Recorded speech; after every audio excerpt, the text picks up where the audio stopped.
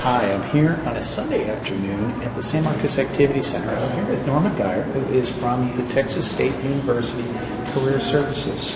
Correct. And what's going on here today, Norma? What's with all the young college students and the employers getting together? Yes, we have an intern fair occurring today here, and we're really excited to have students from Texas State University as well as some of the area high schools as well. We're partnering with the city, with the Chamber of Commerce, and with our neighboring cities and chambers as well in this endeavor to engage our students in meaningful experiences so that they can learn a little bit more and apply what they're learning in the classroom, and also so that area businesses can benefit from the talent and the expertise that these students bring to the table. Networking is a key factor in student success and in business success as well. So it's very exciting to bring our students together with the employers in this endeavor, particularly small to medium-sized employers in the San Marcos area. And then higher placement rate. They have better opportunities. If a student has an internship, they have better opportunities of finding that job after graduating. And Daniel, how is this going to help the city, and what do you think is the benefit of this event here today? You know, when we did our analysis of San Marcos and looked at some of the demographics, what you notice is that the population of San Marcos, 47% of our population is between the ages of 15 and it's a huge opportunity to be able to capture some great talent, be able to put them in a place where they can add a tremendous value to our workforce, tremendous value to industry, tremendous value to small businesses in San Marcos.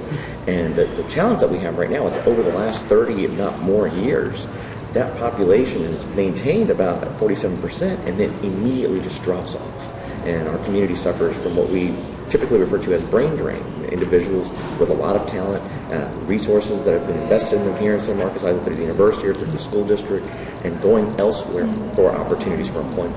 And so this gives us a chance to really build some bridges, cultivate and nurture some relationships where young people and professionals, small business owners, large business owners, can start cultivating those talents now and doing our best to try to keep them here so that they can perhaps either add to the business climate here or maybe even take an entrepreneurial spin and start their own businesses. And that's really what we're trying to foster here in San Marcos. Well, good. Well, thank you for being out here today, and look forward to seeing how many of these up here and keep them here in San Marcos. We're all there behind you on that. Thank you very much. Thank you. Well, in just a few minutes, this room behind me will be filled with both employers and students, both college level, that want to intern. And when you talk about intern, everybody thinks of that they're being taken advantage of it. It's a good win-win situation for both businesses and for the students because they get projects, they get time, they get to find out a little bit about what it's like in the business world, and they also can contribute. And that's the neat thing about this, is it's a learning experience for everyone. So we're going to see all the different people that are here. We're going to listen in on some of the questions, and it's a good job fair without any money being exchanged, but the financial implications of this are great, both for the students and for the businesses, and for keeping students here locally. And that's the critical thing that we need to be looking for in the future. So we'll talk some more to some of these people and find out how they like the process.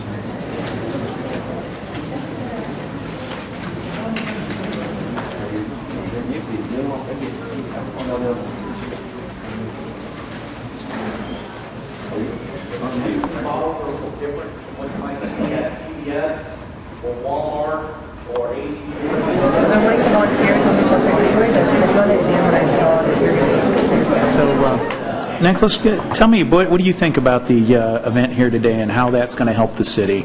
Well, I think in a world where work experience seems to be valued over everything else, your education, race and sex, work experience is the greatest thing you can have, and an internship is what provides that for you. You don't get that through school. You don't get it by playing games on the computer. So You got to go out there, find an internship, and there's lots of people out here that are willing to help, and it's great to see that the city is taking part in that. That's real good. Now, you're also going to get yourself involved with something going on for the city, I hear, coming November. What's up in your life? We're filed for place 3, so that's going pretty well so far. Obviously, going to a couple events. Got a LBJ birthday bash later. Y'all going to be there? The first few weeks are a trial period for both you and the employer. All right? What have you learned so far? What's some of the neat stuff that you think is going to apply for you? So far, well, we just started on Friday. Okay. But we've talked about some things that are coming up, like we'll be attending council member meetings, Okay.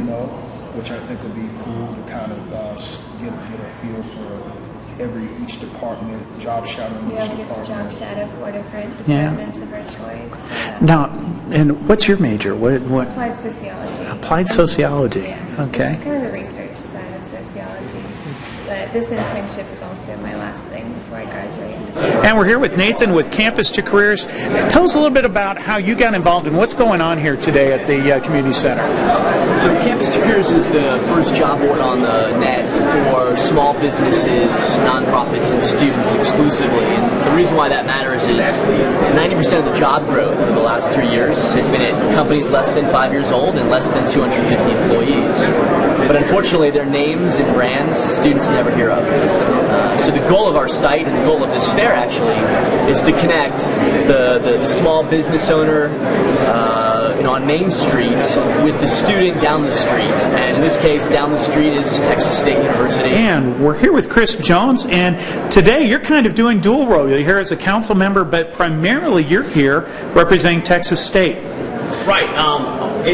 I do work for Texas State, and I'm a career advisor up at the university. And one of the projects that we wanted to launch here in San Marcos is a project that we kind of heard about through career services that other cities were doing, where they were involving, partnerships, regional partnerships, in order to deliver career opportunities and internship opportunities to the students. So we decided to start with the internship opportunity, and that's what we're doing now.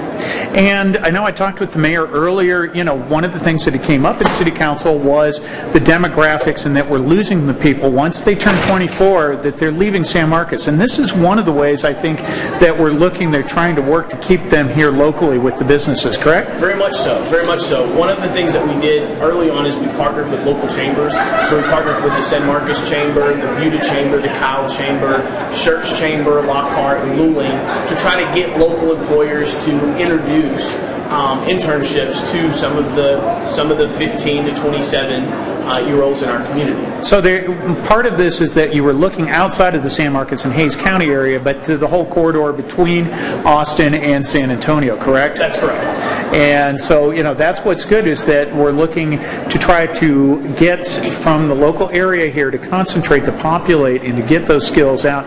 What are some of the skills that we're seeing the need for here primarily today? A lot of the skills that we've found through surveys and different things are our employers are looking for a lot of those soft skills: the ability to communicate, the ability to sell, the ability to market the different products that they have. In addition to that, there are also some who are looking for the technical skills, such as sound recording and music and things along those lines. So it's a very interesting demographic, because some of the other employers are supporting employers that support larger industries such as medical and healthcare, and also your tech industry. So it's a little bit of a hybrid. If I were going to say the skills that a lot of the employers are consistently looking for, they're those soft skills: ability to communicate, ability to market the different products and services that the employers provide, and those type of things. So those are really the skills that they've identified. Chris, thank you very much for helping to put this on, and good luck in the race, and look forward to talking to you here some more in a few weeks. Thank you. Thank you. These were great. Good. Great. I spent a lot of time walking and putting up signs yesterday. Congressman Doggett, you're here, and there's all of these young people that are wanting to intern, and I know you're going up to LBJ's birthday party today. Right. And how does that kind of tie in with the vision that Lyndon Johnson had for the young people, getting them involved in the community? Well, so much talent here is reflected in the museum on Courthouse Square. He got involved. His career for the presidency began right here in San Marcos.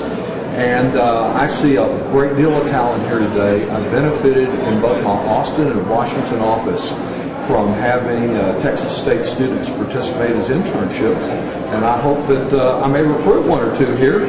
But mainly, it's good to see, like the Hayes Caldwell Women's Center, Buda, different local organizations providing opportunities for students, and a good opportunity to match up, because as you're looking for a job later, having these internships really counts on a resume. Well, and I know your district is going to be changing, going down to San Antonio and along the corridor, and that's one of the things I just talked with Chris Jones, is that they are reaching out from just Hayes County and San Marcos, and we've included a lot of the corridor here.